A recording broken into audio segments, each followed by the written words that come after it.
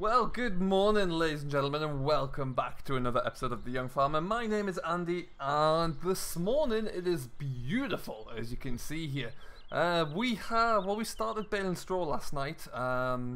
Yesterday, you saw us carting barley, winter barley, and today, late last night, I actually got a start. I got one of the smaller fields done. There's one more field left to do that belongs to the contract to the customer, and then I actually bought the other field, so we're going to have a look at that, have a look at the straw on there, and then we need to think about getting that all baled up as well. But we're back at the yard, put some good hours in yesterday actually, so we're just making sure the tractor's all good to go, getting it all serviced up.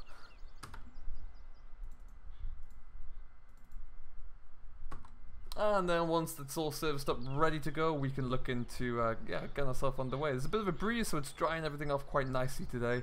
Any dew or moisture in the soil should remove itself pretty quickly with this breeze, and the sun is coming up, and everything's looking good. As you can see, our spring crops are coming along very nicely. Actually, this recent sun's really kicked them on. In fact, if I open this up a little bit, we can go. Oh, so hang on a second. Is this what I think it is? Oh yes, ladies and gentlemen, look at this! So, something I didn't tell you about, I have been speaking with our local dealer, our class dealer, because I've been hankering for a demonstration of another machine.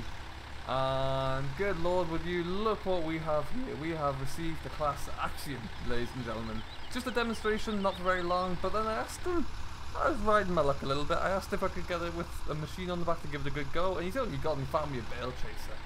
Absolutely magnificent. So we're going to speak to the dealer, speak to the driver. Don't know how he's getting back home, but we'll have a chat with him, and then we'll have a look around the tractor, I suppose. So there you are, ladies and gentlemen. We have got a Heath bale chaser. That's just kind of your standard big bale chaser. We'll get onto that. But we've got a class Axiom 840 here with a bit of a bale pusher thing on the front, but this is magnificent. So this is significantly bigger, both in engine horsepower and size to what we have on the Arian, but this is something that I'd want to look to if I get to the stage where I can afford to expand into a new tractor. I'd like to get something this size so we can venture up in the fleet size and the equipment size we have. I want a heavier tractor for heavy cultivations. And I want something which is a bit more stable on the baler as well, because the Arian can power it, but it gets thrown around a little bit by the sheer size of this thing really. Once that ram starts going in the middle, it really does move around a lot, so that would be ideal. So we're going to have a play with this. We've got it for a couple of days, and what I think I might do, I baled, like I say yesterday, I baled the first field, about 16 acres of barley straw yesterday, and I might just go and chase those bales up into a heap and see how they get on, and just leave it there, and then they're out of the way. So if the customer wants to get in there and plough those fields over, he's got free range to go in. So with that in mind, I think we'll just shut our shut-up. We'll be back in here anytime soon. What I might do, by the time we get done with that, I might just bring the class back, the Arian back, pop the baler onto the Arian, and just give onto the Axiom, beg your pardon, I'm getting my classes mixed up, and then give the Arian a bit of a rest and see how it goes. But that's certainly an option. Oh, I'm excited to get into this. It's a brute of a machine. Absolutely huge. So what we'll do, we'll just pull this, pull it out of the main gateway and onto the road so we can get this all shut up and locked up, and then we'll go over. Exactly the same setup as the Arian, so there's going to be no issues in terms of operation. We'll leave that there, just pop some hazard lights on. Yeah, we'll quickly get this done. But as I was saying there, you can see that as I walk up the footpath here, the spring crops are coming through very well, looking fantastic actually, so probably in a couple of weeks we should be able to get into those. They're being desiccated, but still going to be a good 10 days, 2 weeks really, I should say. But we'll shut that and we'll leave that there, so we'll get cracking with it. Very excited to have a go at this.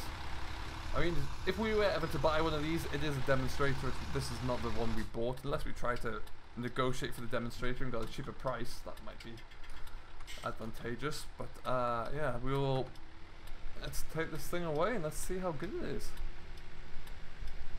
We got a bale pusher on the front as well, so we should be able to fly through these Hestons all being well. And yeah, looking forward to having a good go of it really, just see what it can do for us. We'll take it back up here. Yield wise, we did very well. It got to the point yesterday where I couldn't keep up on my own with just the one trailer. So for the contract, the farm brought in their own tractors and trailers that were kind of stuck on silage for the main part of the day. So they came in later on in the day there and were able to really just kind of give us a push and get ahead, which was much needed actually. And then with that I was able to then just jump onto the baler. And now if I slow down here, you can't quite see it there, it's hidden around the far side. But my trailer is tucked in there still with a load of wheat in it as well, or load of barley, sorry. So we need to get to that and bring it back at some point, but not in the immediate plans at least. Not whilst we've got straw on the ground to bale.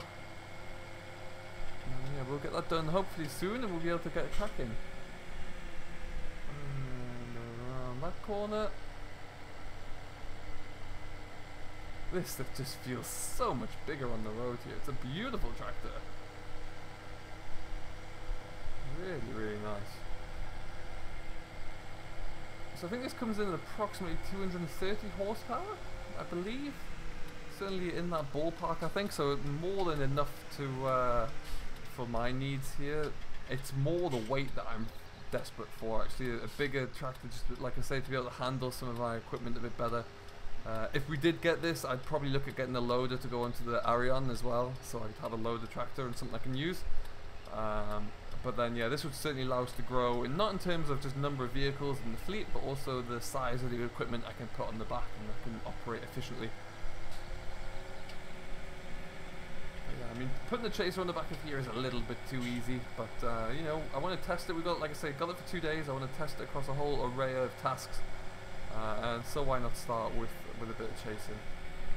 And so this field on the left, the first field we were in yesterday, as you can see, has been baled. Quite a good amount of straw in here actually. And what we will do, it's right in front of us, so we're just gonna we'll just unfold that there. There we go.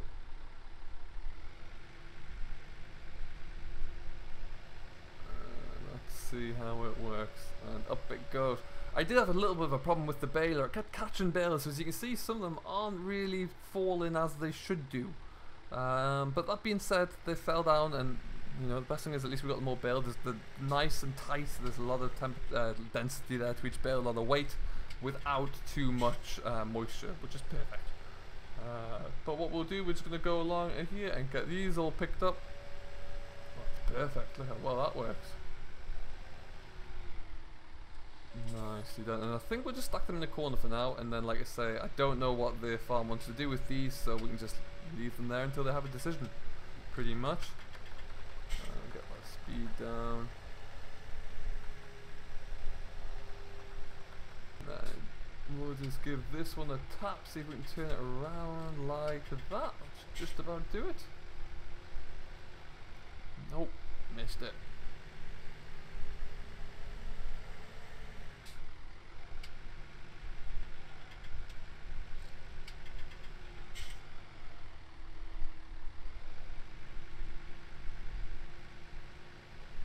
There we go, we got it up there. Two.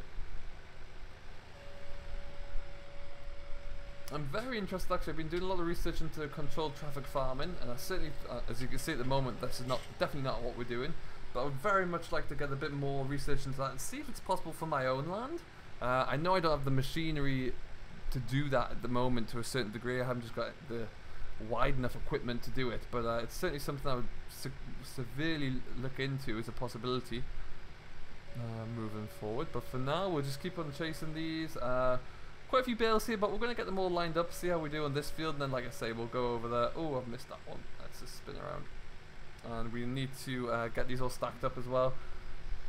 Combine is left in the field. You can just see between those two clumps of trees, the last one there really. So we'll I don't know how long they plan to leave it there for, but they can, it's their own combine, it and get that back as and when they want.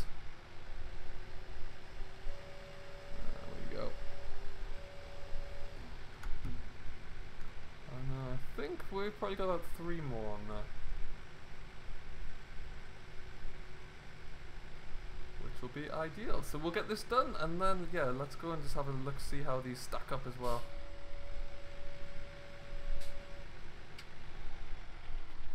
Perfect.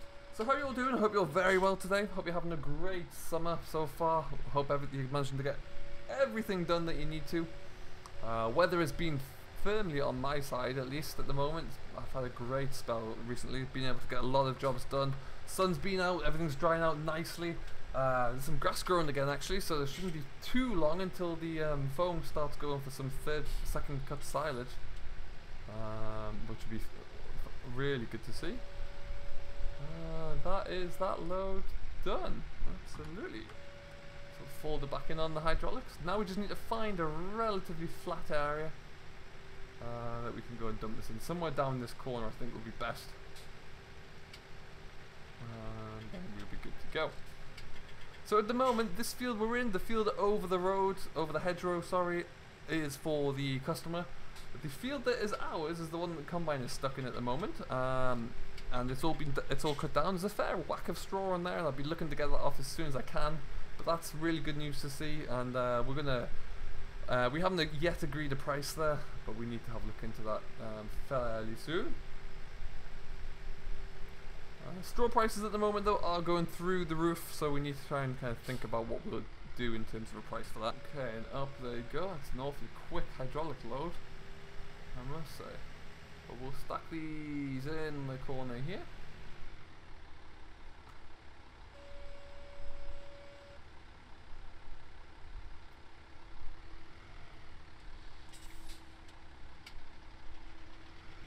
And just like that, we're done.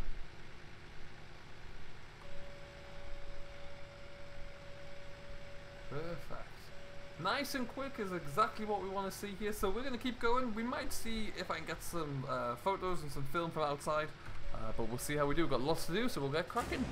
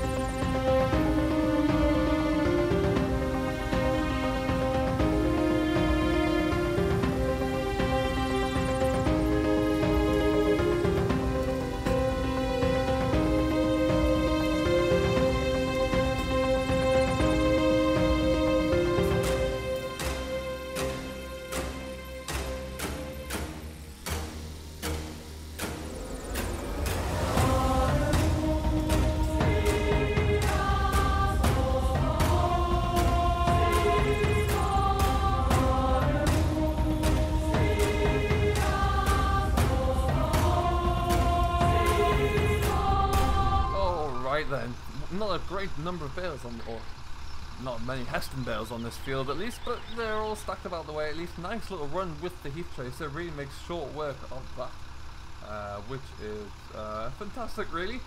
So what we're going to be looking at, we'll take this back to the yard. I think we're going to stick the baler on and we'll get the rest of this all baled up and looking good. But yeah, right now, as I said, we're just going to have a quick drive past the field that we're looking at the straw, and just kind of look, see how much is on there, and then see how that's looking like. We'll bail that one last because I just want to get the contract work out of the way first, as I think is only fair and right. So we'll go this way, and then we'll shoot left again.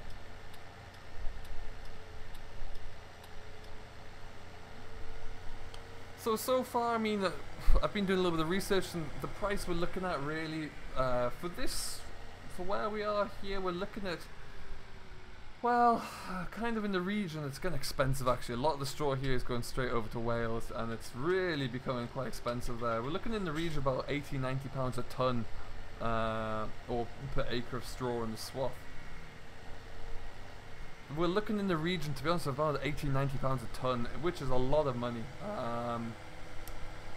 So at the moment we have just got to. I think that's what we'll be paying. We'll try and get it a little bit lower to lower end 75 maybe, considering we're bailing up ourselves. And if we can get that, then I'll be happy with that, and we can still probably make a little bit of a turn up in profit. Now what we'll do is we'll just scoot in here, maybe pull that off the road a little bit.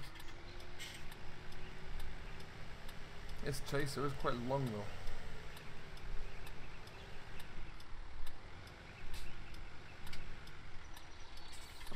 Okay, yeah, we'll just go on there, open that door quick, that gate quickly. And there we go.